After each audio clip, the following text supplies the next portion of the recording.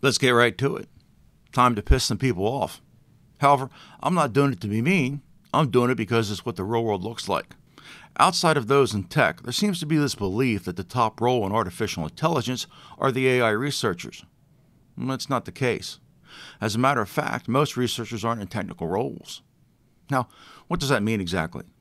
It means that all the researchers I've worked with aren't doing any of the real-world work. They're often in managerial roles or doing research. Many of them are walled off behind research departments, so they don't need to do any of the real-world work. This is how Google and Microsoft are set up. Let's define real-world work. In the real world, companies are handing out big salaries for people that can work the entire machine learning pipeline. The pipeline is a series of steps. Here's an example.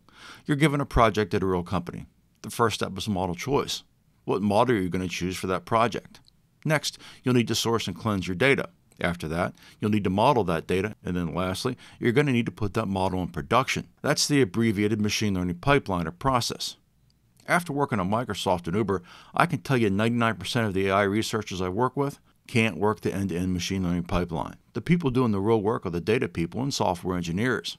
I keep coming back to the statement from Andrew Ng because it's so important in understanding real-world machine learning. He said, the model and the code for many applications are basically a solved problem. Now, what exactly does that mean?